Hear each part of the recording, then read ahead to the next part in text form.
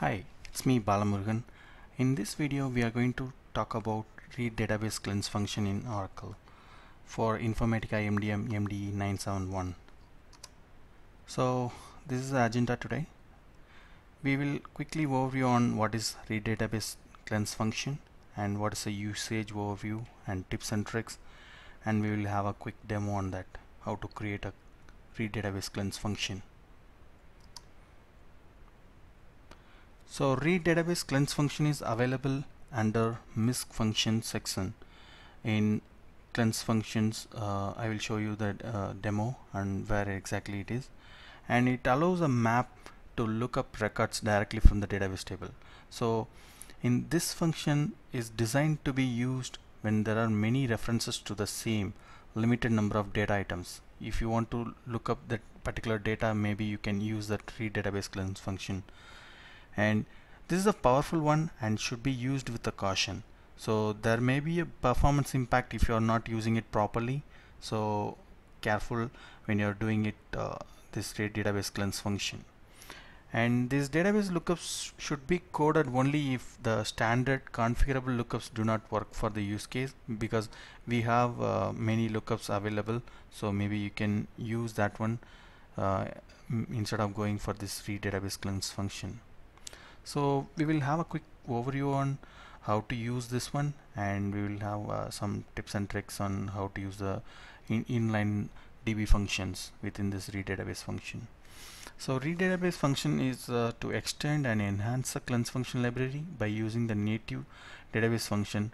We need to trick this database function. We have to call inline DB function and not to perform lookups where due to this nature of input and output parameters. Maybe you can see this in this pictorial representation, right?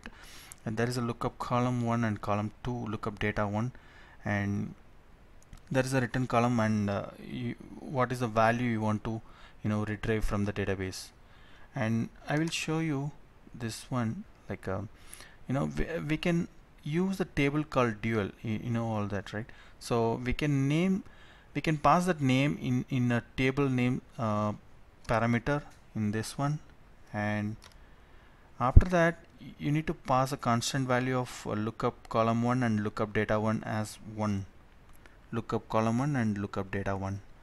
So now it will generate a SQL in the background similar to one shown below, like select database function from dual where 1 equal to 1.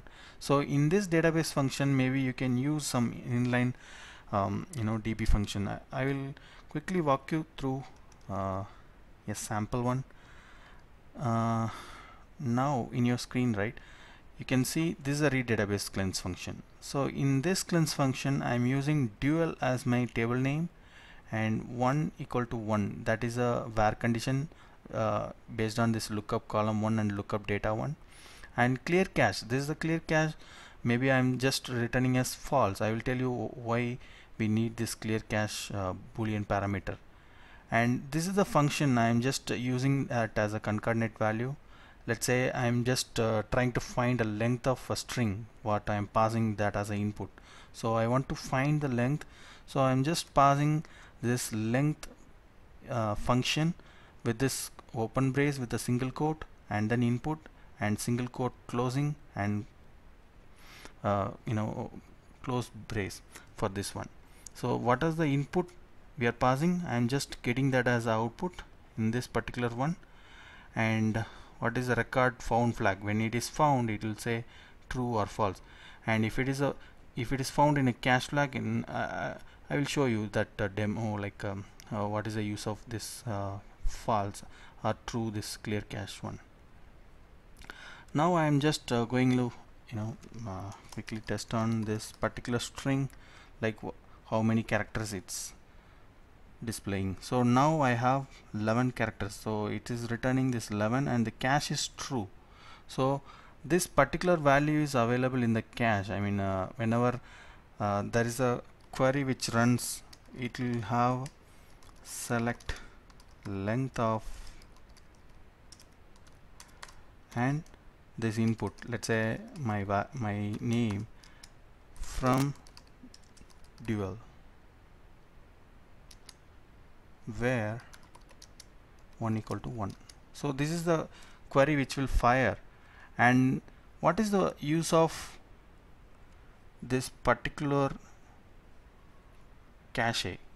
Let's say I'm clear cache. It's if I'm passing that as a true value, then it will always checks in the database. So it'll hit the database and then get the information. Like I'm just giving it as a Balamurugan again. So the cache value is false. That means it's not picking up from the cache.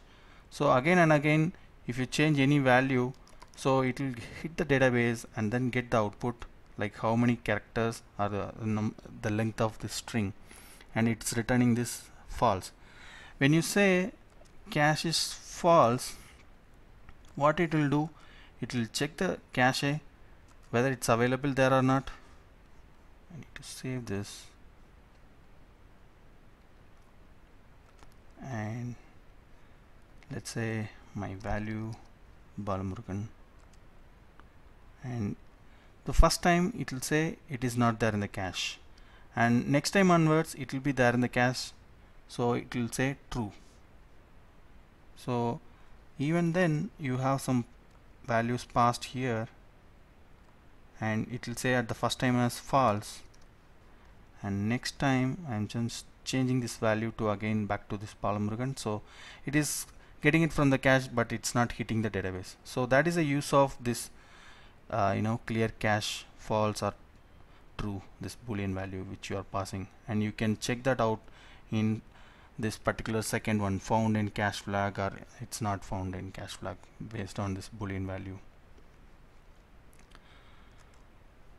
Okay, so this is the summary for this particular read database cleanse function, and don't use this and produce any performance degradation, because it will hit the database and then fetch the values. So if you have a huge number of database hits, there may be a performance impact. So ensure your read database function should not affect the performance.